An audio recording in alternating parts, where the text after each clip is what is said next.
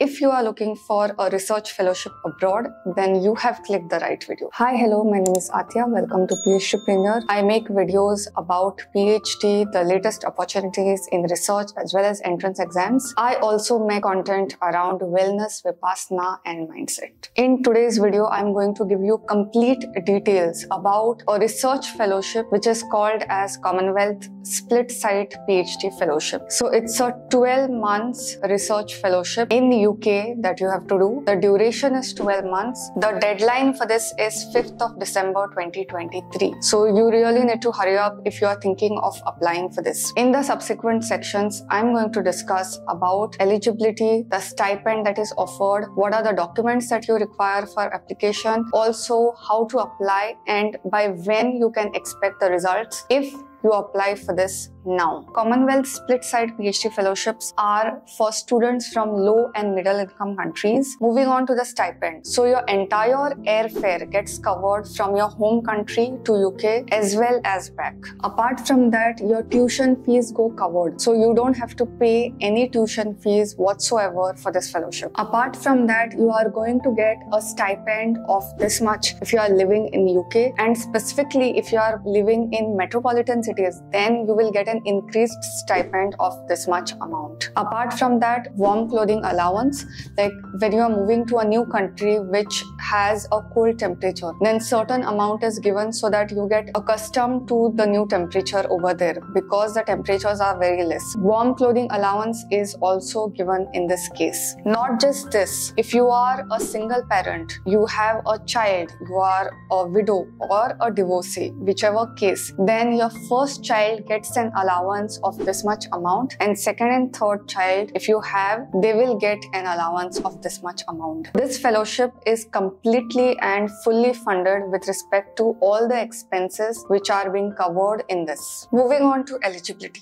The first criteria is citizenship proof. Why? Because as I've said earlier, this fellowship is particularly for those from low and middle income countries. Which are those countries that I will tell in a while, but for now, citizenship proof is one thing that you need at any cost. Number 2, all transcripts related to your qualification. From your high school to whatever qualification you have had till now, all the details of that are required. The third thing that you need is reference letters. So reference letters, you need minimum 2, maximum it can go up to 3. You need it in a PDF format and signed and sealed on an institutional letterhead. I'm going to flash certain points on screen in some time that the referee has to mention about you. Let's move on to the screen. How long and in what capacity the referee has known the applicant. The referee's view on the applicant's suitability for the proposed scholarship and the need for particular subject of study in UK. Information on how and to what extent the application has shown ability in terms of capability to grasp concepts and reason analytically. Capacity for original thought and motivation and perseverance in achieving objectives. Assessment of applicants' particular strengths and weaknesses, the applicant's potential to impact development in their home country, and any general qualities which the referee considers would make the applicant a good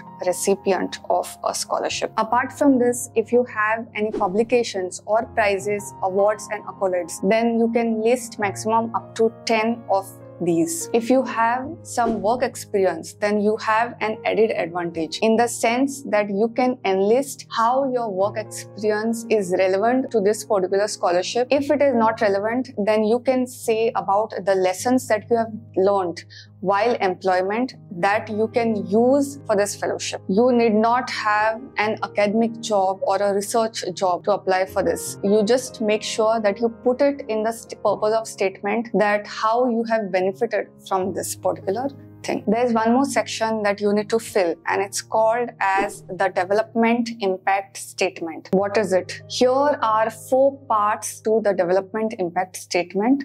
It's a document which you have to write, and what all you have to write, let's move on to the screen. In the first part, you will explain how this particular scholarship will help you with development issues at global, national and local level, and also the development issues connected to the chosen CSE development theme and the wider sector. In the second part, you will write about how you intend to apply to new skills once the scholarship ends. In the third part, you are going to outline about what can be expected from you in development terms, including the outcomes and the aims. Basically, what it means is, what are you going to do after this particular scholarship? How are you going to use it? The fourth part has how the impact of their work could be best measured and evidenced. These are the things that come in development impact statement. This has to be written quite carefully, and if you need any help with this, do let me know in the comments. I can make a video on that. Before this video, I had done 2 videos on Commonwealth scholarships. One is Commonwealth Master Scholarships and one is Commonwealth PhD Fellowships. Now, Master's Fellowship, you know, it's for Masters. The PhD Fellowship video that I had done earlier was for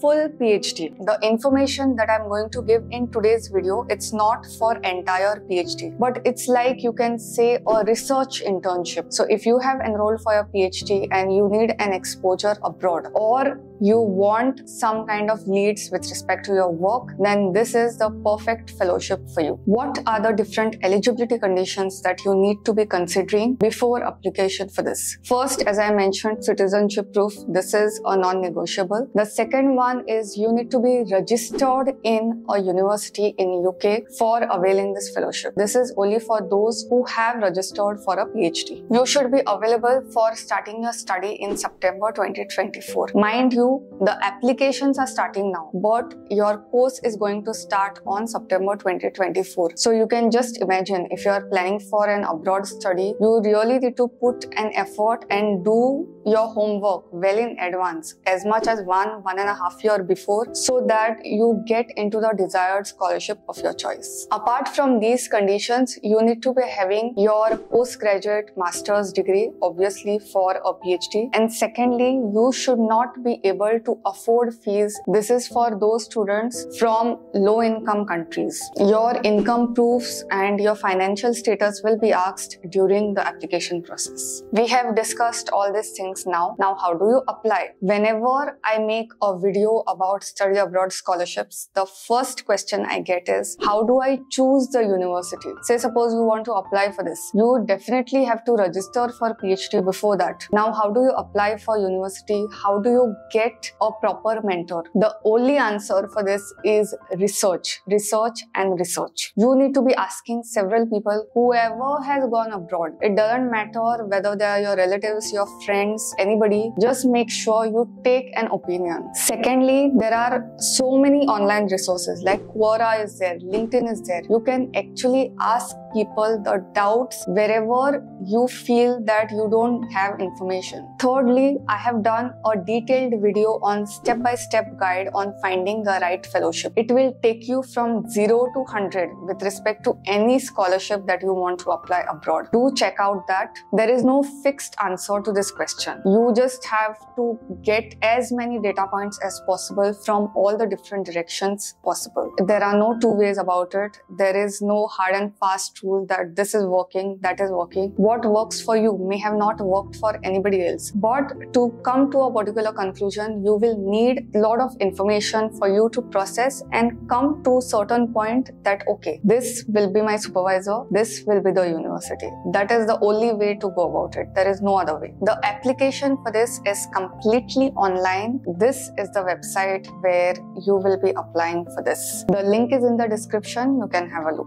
How the selection will happen. The first criteria is your academic qualifications. What all your achievements so far? That would be the first thing. The second thing is your research proposal. Obviously, when you are doing research, whether be it PhD or an internship like this, you are always going to be asked about what work are you going to do over there. It need not be the final thing, but a rough idea of what all things you are interested. If this thing is there, then based on that, your evaluation would be done. The third thing is your development impact statement. See, this fellowship is is not like a regular corporate fellowship or like an educational fellowship. It's more in the field of leadership, social cause. The intent of giving you also this fellowship is you go to UK, get skills and use it for the development in your own country. That is the main purpose. And how you have written your development impact statement, that will decide everything about that. Apart from these three criteria, you are definitely going to hear from them by July 2024, if I'm not wrong. If you have any further doubts, which you will have after this video or any other scholarship video, then I want you to go through two resources. One is FAQ section, where whatever doubt you may have, somebody has already asked it in the FAQ section. And the second is a document called Advice for Applicants. So before filling the form, make sure that you go through both these documents so that your application gets submitted successfully. Not just that, you get selected also for this. Till the next time, bye.